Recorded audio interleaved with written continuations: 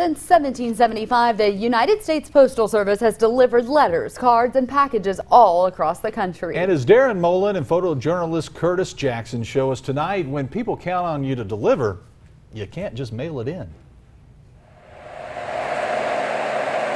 Carol Wilson loves representing the good old US of A. She served more than 15 years in the Army and now serves the American people again. 310C8. This time as a post office distribution associate. You see it all here. People if they can mail it, they come up and say, "Can I mail it?" Yes.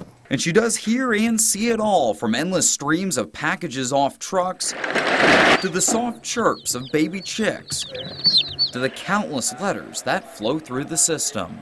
Of course, all those letters don't just appear in your mailbox. They first come here to the post office, arriving on trucks. Once the mail arrives, it is then sorted by zip code and also by route. And the packages are too, just in bins that are, well, just a little bit bigger.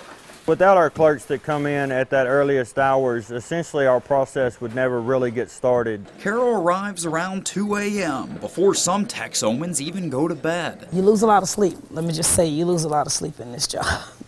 If we waited till 4, 5, 6 o'clock in the morning to get started, we would never get all of our operation done in time for when our carriers get here to start their operation. And while the pace can be frantic, Carol still enjoys doing what she loves, serving you. The bottom line is, you got to finish this job. It has to get finished. All mail has to leave out of here. Deron, Molen, KFDX 3 News. The USPS has 80 different routes just in Wichita Falls. And the city's post offices also serve residents as far away as Lake Arrowhead and Holiday.